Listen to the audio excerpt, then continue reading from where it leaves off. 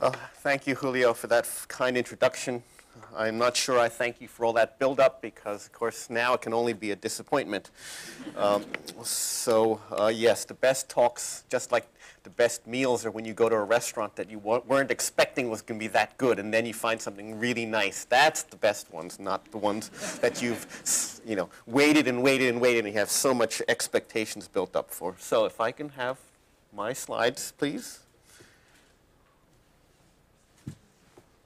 We can have that removed and back to mine. Thank you.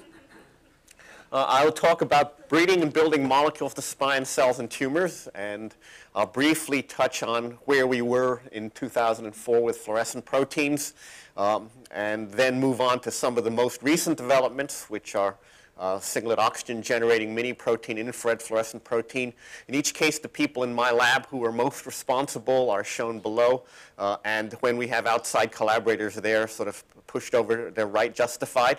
But I want to switch from the genetically encoded indicators toward, in the second part of the talk, toward building synthetic molecules once again, especially as Julio alluded to look at cancer in particular, but not just cancer, some other diseases as well, as I will very briefly mention, not just to image them, but possibly to provide some therapy that might help.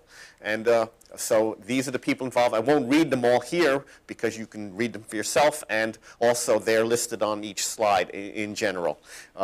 And I do have to put in the obligatory disclosure that because we know that if this is actually ever going to help real people, we have to go through the industrial route to FDA approval. We have to at least try this. That will need a company, and so we have managed to start a very small little company, and the named initial people are advisors who have some stock in the usual way, all licensed through the University of California. So this is where we got to in 2004, a palette of non-oligomerizing fluorescent proteins. And I admit I showed this at a Nobel symposium where I guess they were auditioning people. And Roger Kornberg gave his talk, and then the whole bunch of ribosome people gave talks. And you get an idea what they're thinking about. I was rather surprised that they took much interest in it, but it was rather colorful. And so this shows the proteins that are derived from the jellyfish, blue, cyan, green, and yellow, and then a whole further spectrum derived from corals, particularly from a red fluorescent protein from discosoma, which we had to monomerize. That was the hard bit. And then changing the wavelengths was not too hard. And the most fun part was to come up with their names, which came after consulting the Crayola website and realizing that it was time for something a little more memorable. And so they got named monomeric honeydew, banana, orange, etc. And these are now notorious in a lot of biological applications. Now, having shown you that, I then want to be the first to acknowledge that fluorescent proteins do have some severe limitations. We've always been conscious of them. Sometimes the fluorescent proteins are just too big. There are always more than 200 amino acids, typically 220 to 240, forming an 11-stranded beta barrel. And it's surprising how often fluorescent host proteins fused to them can get away with this huge fusion and survive and function fairly normally, but it isn't always true. And for those cases, we have developed small peptides as small as 12 amino acids that selectively bind small synthetic molecules. But today, I don't have really time to go into that. The next issue is that being fluorescent and therefore optical, conventional optical resolution is on the order of 200 nanometers, and that's inadequate for many questions in cell biology where we need higher resolution. And there's been a huge amount of activity in this arena, particularly with super resolution optical microscopy, including some from Shimon Weiss right here in the audience. But I won't have anything to contribute in that regard, but instead something off from left field is that with Mark Ellisman, we've been working on singlet oxygen generating proteins for electron microscopy. And I'll try to give you a little feeling for what that can do as a complementary way of getting molecular highlighting or molecular imaging at the electron microscopic level. Going in the opposite direction, if you want to work inside an intact mouse or other thick mammal with a reasonable more than a millimeter or so of tissue in front of it, you come to the problem that excitation wavelengths of less than 600 nanometers are very bad at penetrating, and we really want fluorescent proteins that would go at longer wavelengths, and I'll just briefly mention the progress we've made there. And then beyond that, with the issue is that if we want to work in people, our cells are too thick and opaque for most applications of fluorescence, even at 600, 700 nanometer excitation. Therefore, we need imaging techniques like positron emission tomography, particularly popular here at UCLA, as well as magnetic resonance. And we also don't want to have to transfer genes necessarily, because that is gene therapy, which has its own difficulties. And so we've gone back to organic chemical synthesis of probes that localize contrast agents and eventually even therapeutic agents at sites of high proteolytic activity. So let me address this issue about the conventional optical resolution. It would be nice if we could look at proteins in the fluorescent, in electron microscopy. And up to now, this has almost always been done with immuno-EM, or immunoelectron microscopy. And you've all heard of it, and you're probably mostly afraid of it. It's something that's considered very tough to do, and you have to go to a specialist who is good at it. It's rarely done. And the intrinsic problem is simply that in order to get preservation of tissue for the electron microscope, you have to fix the tissue well, and the process of fixation makes it extremely hard for antibodies to get in or out, and you have to be able to wash off excess antibody that has not yet found its target. It also, the fixation, typically with aldehydes at least, destroys the antigenicity. So you have a choice. You can either barely fix the tissue or not fix it at all, work on just frozen sections. Then the antibodies can get in, but you can't see anything else in the tissue. And furthermore, your label is just gold or some dense particle with no catalytic amplification. So you can only get a small fraction of the antigens labeled with yours, and then see a stochastic sampling of the molecules left in the tissue. If you fix hard, then, as I say, the antibodies don't penetrate. So we think that this possible solution is a genetically encoded singlet oxygen generator, SOG. And we actually think that this one might do for electron microscopy what GFP did for fluorescence. This starts out as a 106 amino acid fragment of Arabidopsis phototropin. So phototropin is one of the blue light receptors in the mustard plant, the famous well-known genetic model organism for plants. And it had been sequenced. It binds flavins.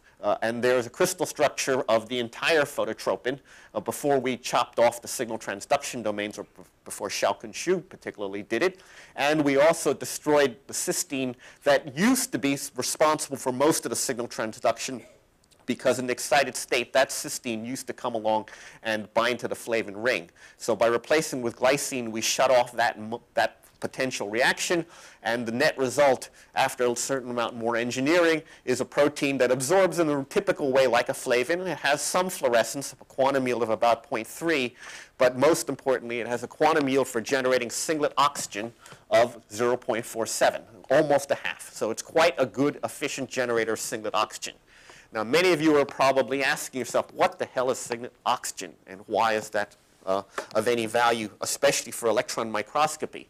Well, it's been known for a long time that if you can generate singlet oxygen, and here we're doing it by exciting the flavin cofactor, and here I've schematized the protein just by this green oval. We excite it to the singlet state. It has a high probability of crossing to the triplet state, and there it has a decent probability of colliding with oxygen gas. The gas that we breathe all the time is triplet oxygen, and then when these two triplets meet each other, the triplet falls back to the ground state, and the triplet state of oxygen turns to the singlet, which is an excited state of oxygen, one of the famous reactive oxygen species that people always talk about as damaging cells. And that's what we have, a quantum yield. For every 100 photons that excite this, we'll get 47 singlet oxygens out. And this process can be done many times until eventually the the flavin does bleach. Now, this singlet oxygen has long been known to be able to react with diaminobenzidine. Now, remember, this is for electron microscopy, so we're doing this in a dead fixed tissue. We have no issues about putting in 10 millimolar diaminobenzidine. And the singlet oxygen immediately oxidizes this up to a quinonamine, which then polymerizes by oxidative addition into a polymer that is then a dense phenazine polymer that is stainable with osmium tetroxide.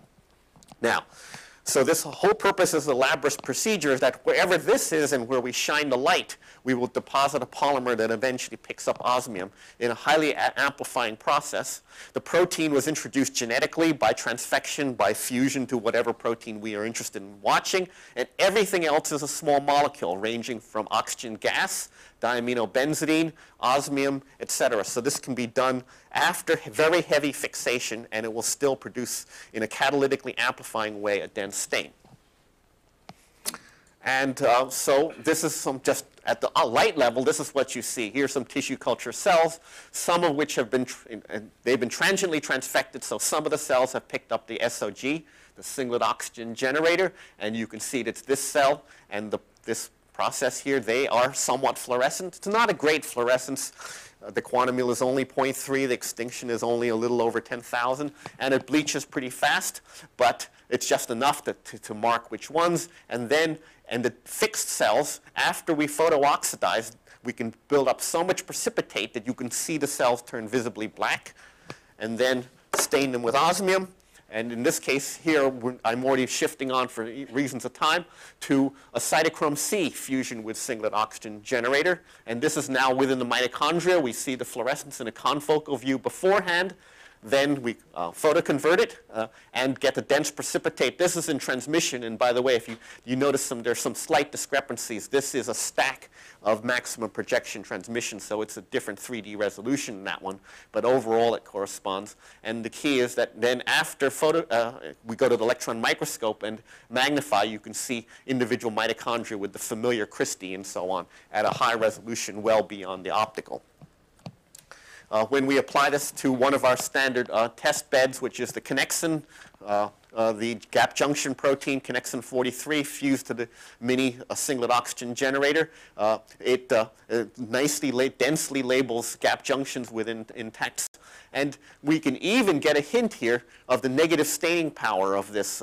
First thing, all of the whole junction is densely labeled. It's not just stochastic spots here and there with gold as you would with immuno-EM.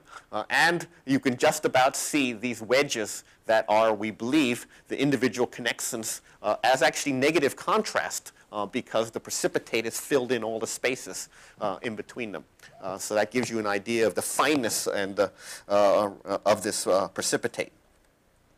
And to give you an example of a biological problem that we think this will be applicable to, this happens to be something else we're interested in the lab, which is adhesion systems at developing synaptic clefts, a cartoon of some of the famous players, neuroligands, neurexins, where neurexins are well known to be specifically presynaptic, neuroligands postsynaptic. But then there's also these molecules called SYNCAMs, synaptic cell adhesion molecules, of which again there's two flavors, 1 and 2, and they're known to be at synaptic junctions, but existing antibodies have not yet been able to distinguish who's pre and who's postsynaptic in this system. And there's SYNCAM 1 and 2.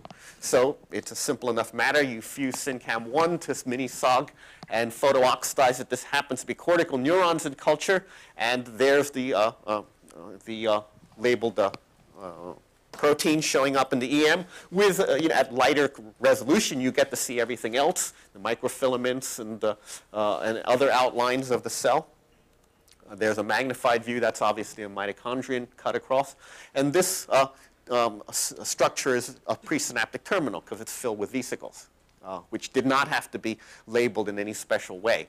And the density here is the SYNCAM1, we believe, and we believe that when SYNCAM1 gets inserted into a synaptic cleft, it always seems to be on the presynaptic side because it's also on the side with synaptic vesicles. So far, it now looks.